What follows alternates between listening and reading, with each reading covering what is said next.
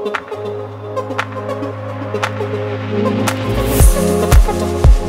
guys, I'm gonna give you a tour of the new LA office. So right when you walk in, this is the living room.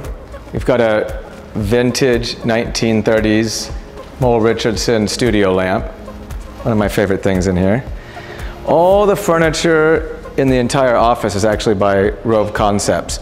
This is the chill area where we have team meetings. Every Oppenheim Group office has a bar. This is probably the most beautiful of all of them. This is all viola marble, meant to kind of represent old Hollywood. And we've got the recessed alcohol in the back. We got a couple of beer kegs here, and then really nice chess piece bar stools. All the flooring in here is herringbone. We ripped out one piece and put a metal Oppenheim Group plate in there. Thank you, Nico. We've got a gorgeous DJ setup right here. Come take a look at this.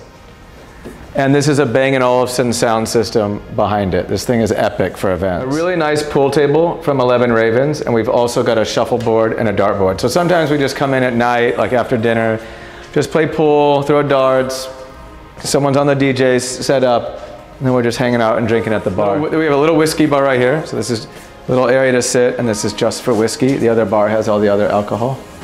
Here's the coffee bar. So I have coffee at least a couple times a day. Got the iced and the regular Keurig maker. Got the Oppenheim Group cups. So I love fireplaces, but I didn't want a real fireplace in this office, just too much risk and too much hassle. So this is a vapor fireplace. I leave it on 24/7. I have some real wood there just to make it look cool. And I've got more viola marble. And I built out this entire library. I'm obsessed with libraries, so I wanted to do this. And then I just curated all these books from all over the world. They're all vellum bound books, so they're about 400, 500 years old.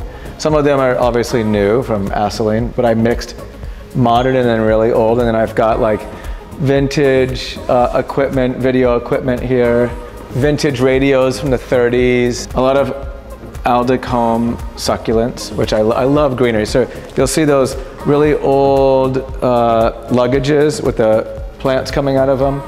Then I've got a lot of plants all around the office. Every desk has a really beautiful plant on it.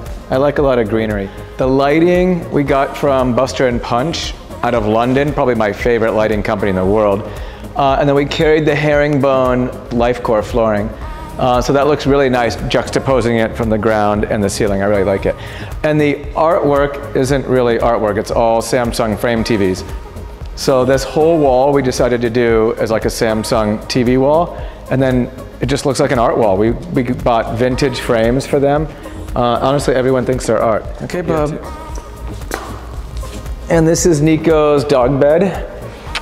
He stays next to me. Every desk comes with a Buster and Punch lamp. So we've got the greenery, and then we've got the brass, which I really like. And then we added candles as well. The brass is probably my favorite metal, so I really like it here. The bell, of course, is also brass. I'm not gonna ring it for you guys, but I think you've probably all heard it before. This is another game from 11 Ravens. I really like the office to be like a chill environment, you know, to have some fun. So have a beer, have a Aperol Spritz, play some shuffleboard, play some pool, play some darts. We didn't know what to do with this. This was a billboard pole. One of the most difficult things for us to traverse when we were building out this office is what to do with this. And I'm so excited. I think this may be the coolest part of the office. It went from the worst part of the office to the coolest part of the office because you can sit around it, and then it's got this super cool lighting structure. So I could not be happier with how this turned out. All right, let's see what I can do when the pressure's on.